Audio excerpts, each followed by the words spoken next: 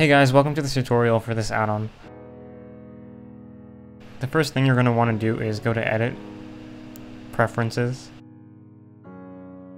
and what we're going to do here is actually install the add-on.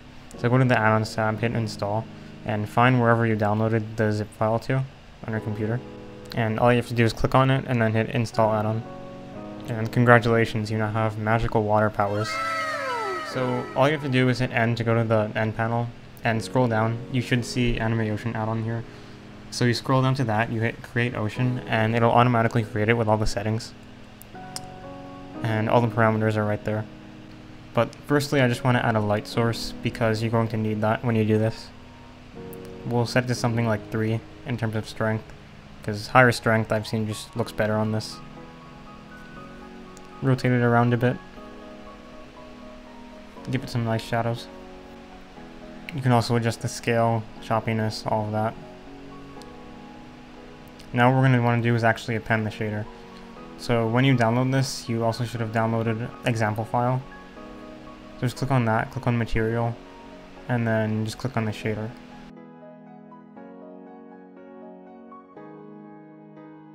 Now all you have to do is really simple. Just click on your object, go to the shader editor, and replace the material.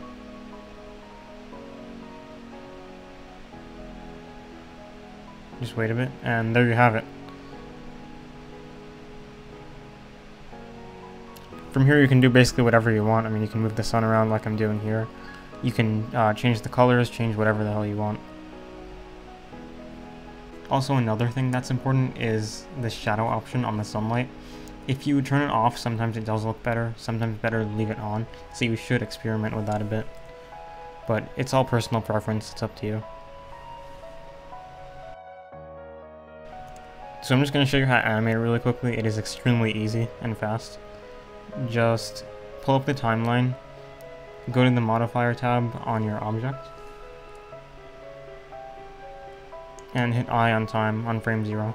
And then go to the end of the timeline, hit I again, and set it to whatever number you want.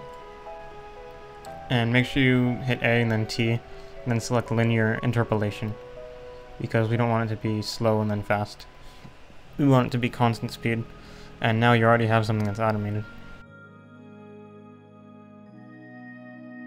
Now if we go to the shader editor, you're actually going to be able to change whatever you want in terms of like the foam, the color, everything is right here. So foam detail, that just affects some of the detail.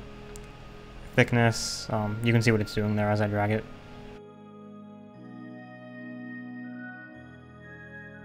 Spreading as well.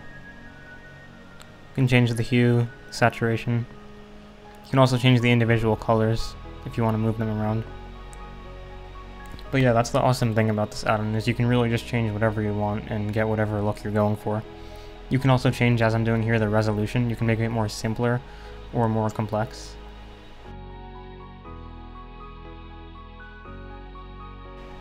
As you can see here, I set the resolution to 9. I like to have it at 14 because it's a bit more good looking, I guess you could say that way. It's more detailed, but if you're going for something similar, you might want to just set it to 9 or 10. And yeah, you can adjust the seed. You can also adjust the size, although instead of doing that, you might want to just add the repeat X and the repeat Y functions to make it bigger. But yeah, that's basically it. Thank you guys for checking out this video, and if you do decide to get this, I hope you enjoy it. It took me a while to make and actually develop a process for doing this, so I'm glad I can finally share it all with you guys.